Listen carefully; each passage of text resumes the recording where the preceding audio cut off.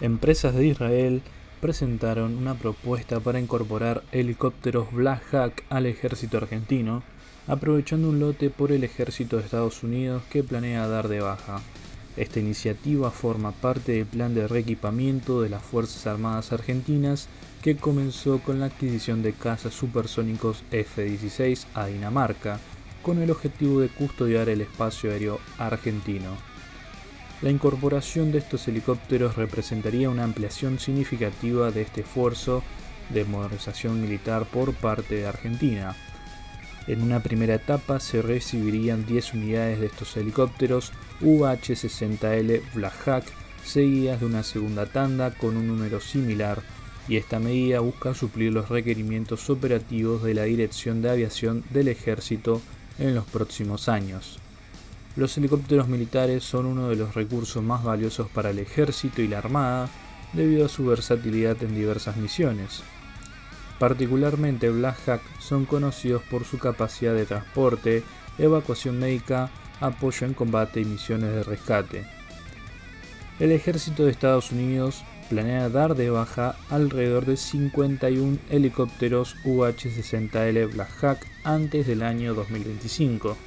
Este proceso forma parte de un esfuerzo por liberar recursos humanos y materiales, además de reducir el presupuesto militar.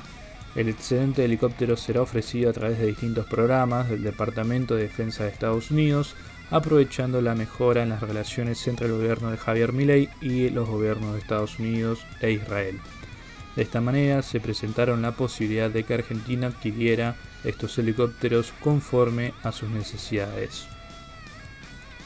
La propuesta de incorporar los helicópteros se suma a otros esfuerzos recientes, como la Fuerza Aérea Argentina presentó nuevas adquisiciones, incluyendo un helicóptero Hages 369D, un B-200 Hurón y dos IA-63 Pampa 3 Bloque 2, entregados por la fábrica argentina de aviones. De esta manera, a fines de abril, el gobierno de Estados Unidos también otorgó a Argentina un subsidio de $40 millones para financiamiento militar extranjero, con el objetivo de apoyar la modernización de la defensa. Este subsidio, el primero desde 2003, permite a Argentina adquirir artículos de defensa, entrenamiento y servicios de Estados Unidos mediante fondos de asistencia gratuita, mejorando así la interoperabilidad con las fuerzas norteamericanas. El ministro de Defensa Luis Petri destacó que este subsidio ha favorecido el esfuerzo de la modernización militar, especialmente a la compra de los cazas supersónicos F-16. Esta iniciativa, junto con las propuestas de adquirir los helicópteros Black Hawk, subraya el compromiso de Argentina con la modernización de sus Fuerzas Armadas. La incorporación de estos helicópteros es bastante estratégica para Argentina, ya que estos vehículos son esenciales para una amplia gama de misiones militares. Su capacidad para operar en diversos terrenos y condiciones climáticas los convierte en un recurso invaluable para cualquier transporte de tropas, equipos y suministros, así como para misiones de búsqueda y rescate. El UH-60 Black Hawk es uno de los helicópteros militares más versátiles y ampliamente utilizados en el mundo. Desde su introducción jugaron un papel crucial en una variedad de operaciones militares y de rescate, de esta manera ganándose una reputación por su robustez, fiabilidad y capacidad de adaptación a diferentes misiones.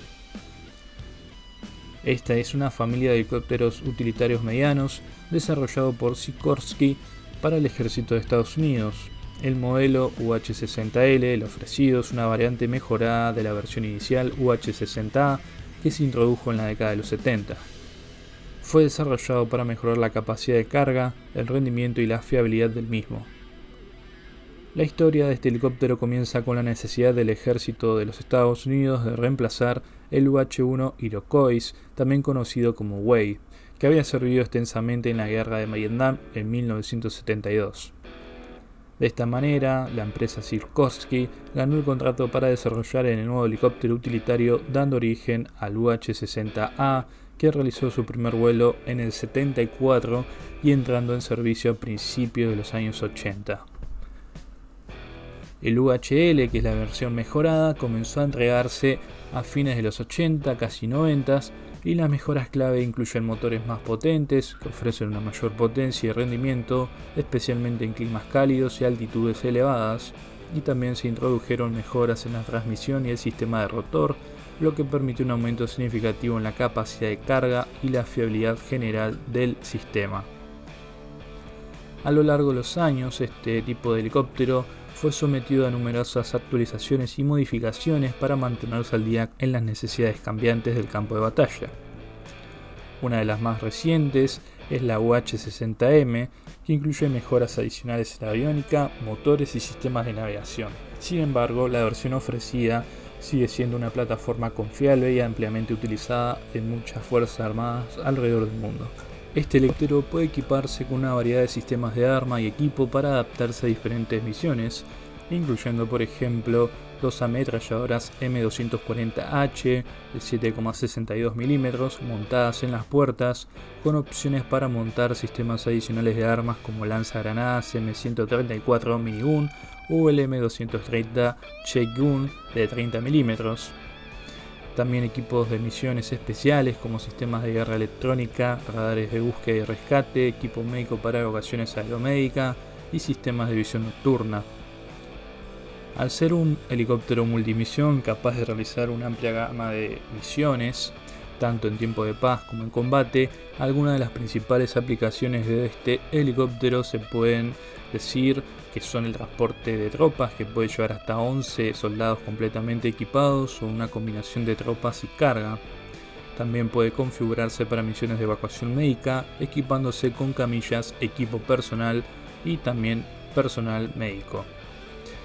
Equipado con ametralladoras y sistemas de combate como las anteriores mencionadas para proporcionar apoyo aéreo cercano, y su capacidad de maniobra y velocidad permiten responder rápidamente a estas situaciones. También es utilizado frecuentemente en misiones de búsqueda y rescate, tanto en entornos militares como civiles.